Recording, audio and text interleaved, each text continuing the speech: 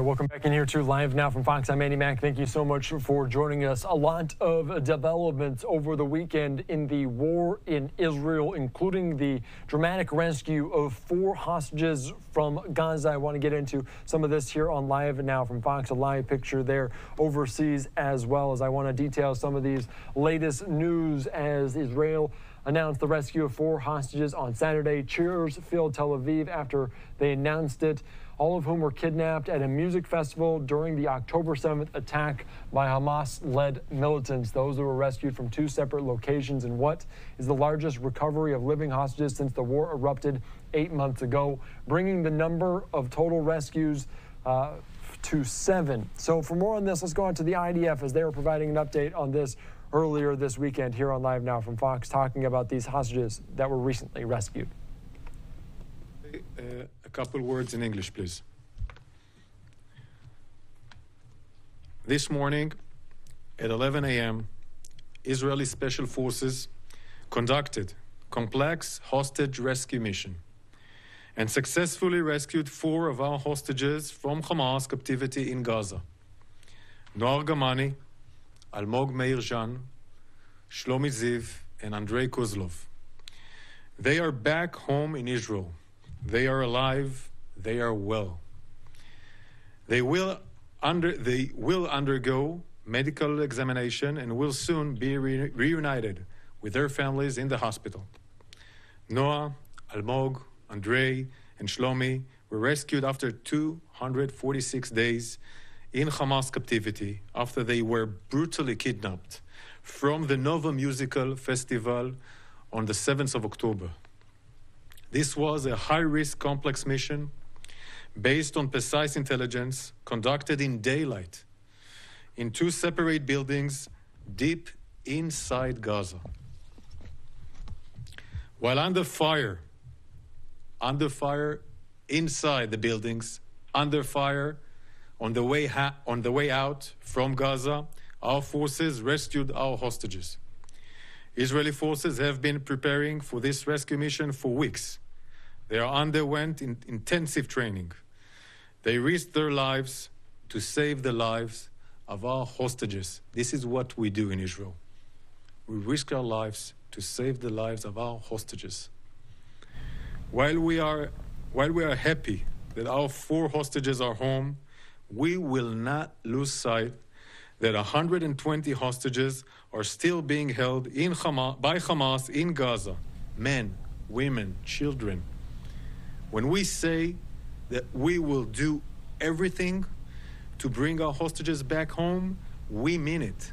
All right, you're just listening in there to the IDF providing an update. Of course, those 4 hostages coming home after that raid in Gaza. We're also learning new developments as one of the members of the War Cabinet, Benny Gantz, announced his resignation there earlier on today. For more on this, let's go out to Trey Yingst that gets us caught up with all the latest developments in Israel. Israeli tanks moving through northern Gaza on Sunday. The assault continuing one day after a daring hostage rescue operation that brought 4 Israeli captives back safely. The New York Times reporting a team of American hostage recovery officials assisted with intel and logistical support, though the White House says it did not lend any official assistance with the operation. Hostages' loved ones relieved to have them home again after 8 months, but mindful that many other families are still waiting. We have to remember that we have another 120 hostages more that we have to bring back home. The Hamas-run Palestinian Health Ministry reports more than 200 Palestinians were killed during the Israeli operation, including dozens of children. One Israeli officer was also killed during the fight. Israel says Hamas is putting militants and hostages in densely populated areas, but the desperate situation for Gazans is becoming increasingly impossible to ignore. There is no safe place here in Gaza. They may be bombed in any moment. Despite months of negotiations, little progress has been made on a potential ceasefire. The U.S. insists Hamas is the one holding up a deal. This whole tragedy could be over. All the hostages could be home. There could be a ceasefire if Hamas would just step up and say yes to the deal that the Israelis have accepted. In a blow to Israeli Prime Minister Benjamin Netanyahu, Israeli War Cabinet member Benny Gantz announced his resignation on Sunday. In Tel Aviv, Trey Yingst, Fox News. All right, thank you so much for that, Trey. And let's get into those breaking news developments as Benny Gantz stepping down, resigning from the war cabinet there in Israel. He joined just soon after the October 7th attack. I do want to put up this tweet right now from Reuters talking about it here on Live Now from Fox.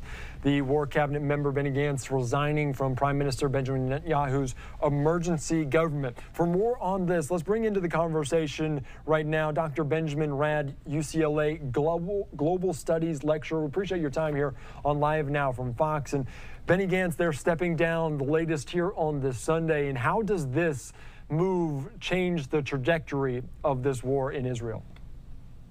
Thank you for having me back. It's not going to impact the makeup of Netanyahu's coalition in the sense that the departure of Gantz and his others who might depart with him in his party is not enough to bring down the coalition government that exists that's keeping Netanyahu in power. What it might do is it might embolden the far-right members to make greater demands out of Netanyahu in terms of what they're willing to concede to bring the war to an end. We've already seen now hesitation on the parts of these far-right cabinet members to reach a ceasefire agreement and to go along with a post-war, post-conflict governing system for Gaza. This is where the big disagreements reside. It was one of Gantz's complaints was that Netanyahu has no plan for what happens the day after, which is what they're calling it. So what this now does is it really puts greater pressure on Netanyahu to come up with something that is amenable to both the left and the right and the center. And that's setting aside international concerns about what Israel is doing and how it will bring this to an end. Yeah, a lot of different angles to this and viewpoints as well. I do want to ask you about this because Gantz, in that remarks on Sunday, was very highly critical of Netanyahu, says Netanyahu is, quote, preventing us from achieving true victory. Also said that Prime Minister was, quote, making empty promises. Maybe how much tension was there between Gantz and Netanyahu there in Israel? Well, most definitely it's there. And there are many who in the coalition government, in that cabinet, the war cabinet, and others around the country who feel that Netanyahu is extending aspects of this in order to keep himself in power, to secure his position and prevent future accountability on charges of corruption and other impropriety that had happened during his previous tenure as prime minister. So there's all these underlying issues that are there. And for Gantz, it's basically the position that, why have the remaining hostages not been brought? Why is that not a priority?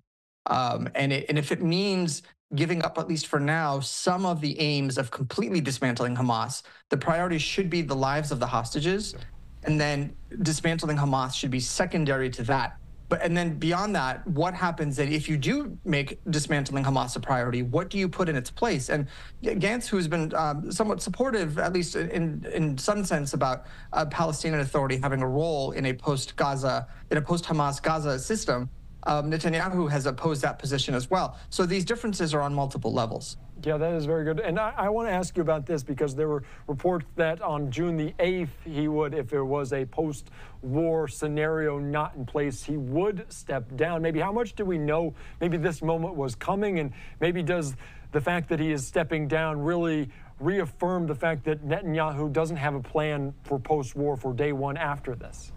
Well, we know he doesn't have a plan, and his decision, his announcement was deferred by 24 hours in light of the news of the hostages being rescued 2 days ago, or yesterday. So really a lot of this was definitely foretold ahead of time. It was evident he was going to do this, and he had maintained that his inclusion in this unity cabinet, in the security cabinet, was to really bring a consensus position to how the war was being fought, but also to respect what the outcome would have to be and put pressure on Netanyahu to have some plan, some objective in place for after the conflict. Yeah, and you also mentioned the ceasefire, and as Gantz is kind of moving out of this war cabinet, it kind of goes a little bit further right. Does that make the ceasefire even less likely now?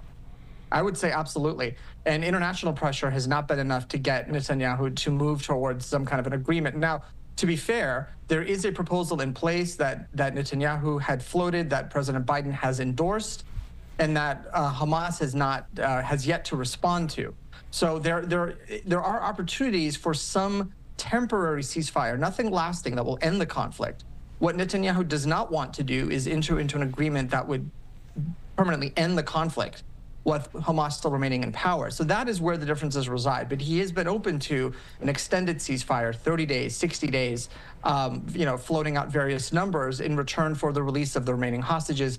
That much Netanyahu has been on board with, and Hamas has yet to respond to. Yeah, we'll see if that changes, because it feels like that proposal has been on the table for quite a few days. I do want to ask you also about the U.S. and their involvement. And Benny Gantz was certainly a communicator between the Israeli government and the United States government. How does this change maybe the complexion of that relationship, if at all?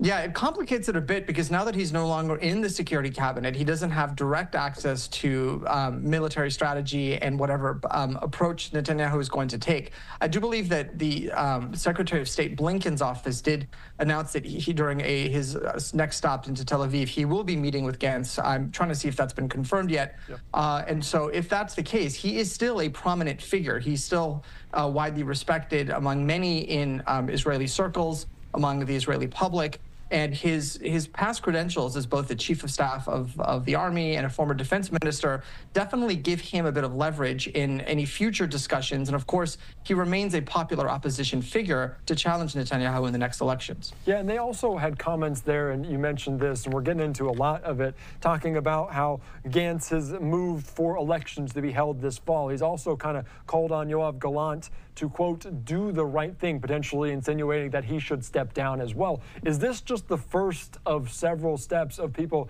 kind of distancing themselves from Netanyahu?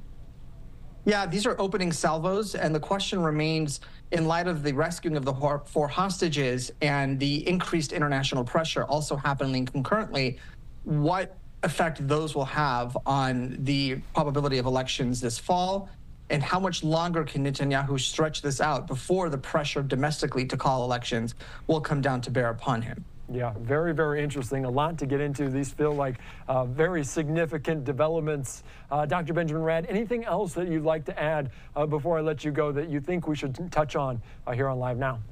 Yeah, the only thing is, there were European parliamentary elections today, and the results have indicated, especially in Germany and France, a strong support for right-wing parties. And it'll be interesting to see if these parties continue to ascend in Europe, what that means in terms of the European pressure and role on this conflict. Would they be more supportive of what Netanyahu's doing, less so? So because Europe's role in this is vital, and in any post-conflict reconstruction in Gaza, Europeans will have a vital role. So what's happening there is also something that we should look at. Yeah, that's a very good point. As more and more nations kind of acknowledging the Palestinian state, we've seen that gain some traction as well over the last few months. All right, Dr. Benjamin Radd, we appreciate your time here on Live Now from Fox. Great insight into a very developing story.